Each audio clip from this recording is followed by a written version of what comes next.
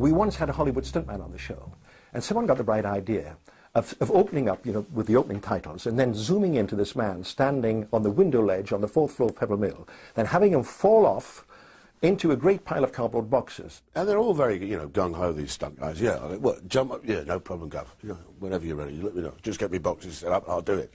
All right, no problem. Well, this stuntman said to me beforehand, he said, you know, he said, the secret is in the way I land. I've got to time it just right. He said, I've got to land on my back, spread out, and that cushions the impact. He said, if I go in feet first, I am dead. And he's got the boxes. Are you ready, Roy? Yeah. Well, okay, in your own time. And I watched him plummet in feet first, and he was just like a bomb. Woof! And there was this tremendous crack, and then dead silence, you know, absolute silence. And I thought, my God, you know, what do I do now? Do I say, well, ladies and gentlemen, welcome to Pebble Mill at 1. I'm afraid our first guest has just died, but here's a catchy little number from Kenny Ball, you know. And this figure scrambles from the middle of the boxes, and he's got a huge black eye or purple eye that's going black, and the hair big. The nose is slightly over there. There's blood coming out of it. But he was a real trooper. I mean, he obviously believed in the old adage that the show must go on, because he not only did he do the interview, but he did another fall later in the program. I thought, that is a real pro. Okay, I'm here with Roy Scammell, renowned British stuntman. Has worked on Doctor Who serials, movies like Codex Barry Lyndon and Clockwork Orange, Racetrack, Legend of Tarzan, Saturn III, Willow, James Bond, The Spy Who Loves Me, For Your Eyes Only, GoldenEye, and sci-fi cool movies as Rollerball, Flash Gordon, and that Ridley Scott masterpiece called Alien, which is one of my all-time favorites. So let me ask you, Roy, for this last one. As I am very curious in how is it made, what is the job of a stunt coordinator in a movie like this? Alien was an unusual picture. It was basically special effects more than stunts, really. But the coordination of getting things right so the alien looked correct was up to the stunt coordinator working with the special effects department and all the stuff. You're responsible, obviously, for movement of people running down corridors. They had to look right. When the alien hung upside down, it had to be set on wires. So that stuff was all in my domain, working with wiremen. You hoist you up and down as the alien comes down and disappears. So it's a combination of effort with a lot of people. What did you thought when you saw the alien creature shoot for the first time? Because you also put it on you. Yeah. When Geiger first appeared on the set,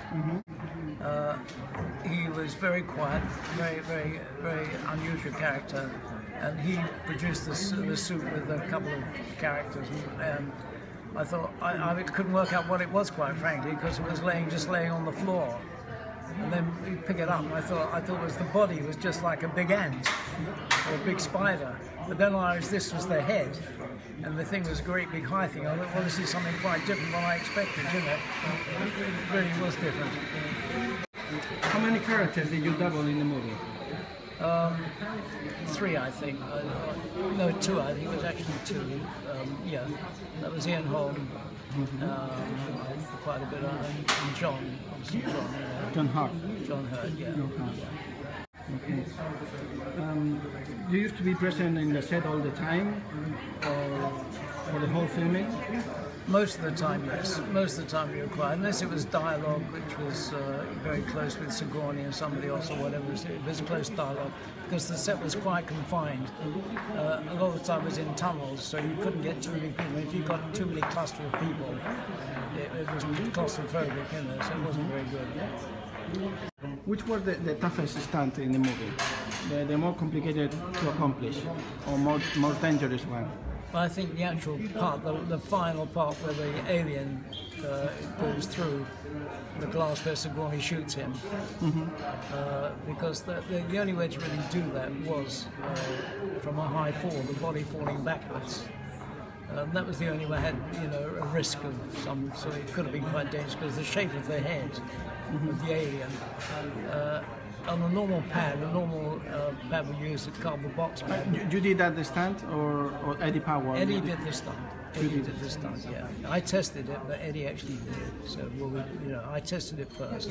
No, the fall, I mean. Yeah. Well, I did the fall first, and Eddie did the fall. So we don't know. And as I said before, it's always a thing in the film business. Shoot the rehearsal. So mine was a rehearsal. So we don't know whether it was either way.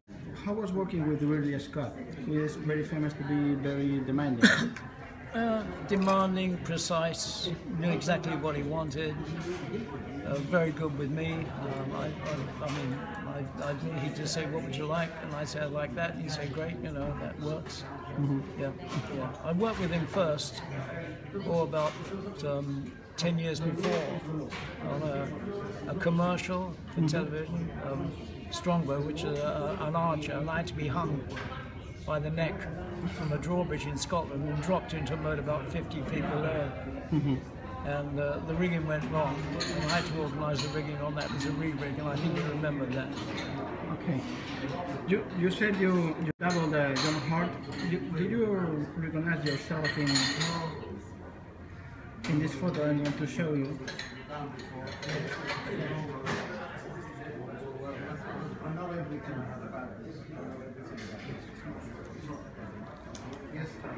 Yes, I'd say that, yeah.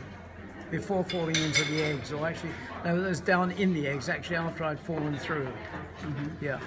You have another rare photo here. There. I think you also wore this weird suit, right? I'm going to show you the camera a bit first. It's not Ian. It's not John Hart in that shot.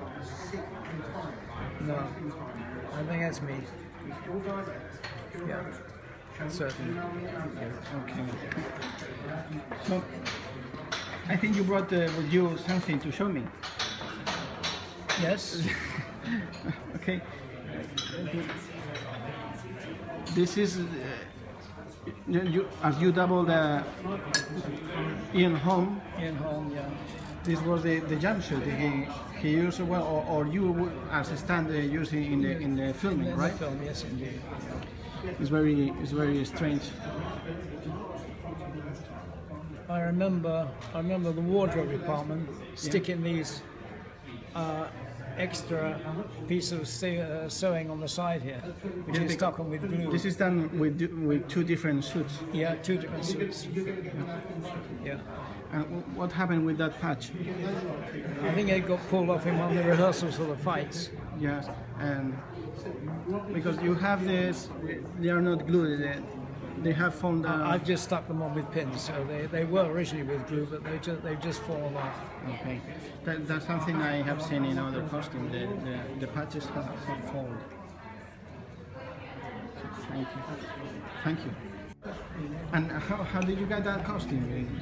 Well, at the end of the production, I mean, it was my costume, and I said that I'd like to keep it. So the said, keep it, I suppose if there's any fee deducted from my paycheck, I don't know if it's done or not, but they said you can have the suit. That was the wardrobe department and the production office, so I said, okay. Okay, so last question I want to ask you is, what is the best memory you have doing this movie, and what is the worst one?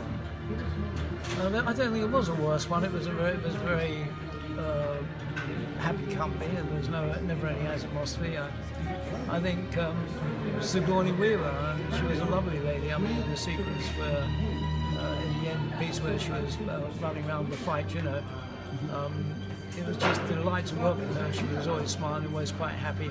Obviously, she was a very young person those days, so it was her first big major film. And it was just being around that presence of all the actors. There was the whole bunch was a really nice group of people. There was never any bad feeling with anybody. It was just a nice unit generally. Okay, right. That's what all. You were very kind to answer these questions. And well, see you in the next show. I hope so. Thank you very much and you really know what you're talking about. Thank you. Thank you.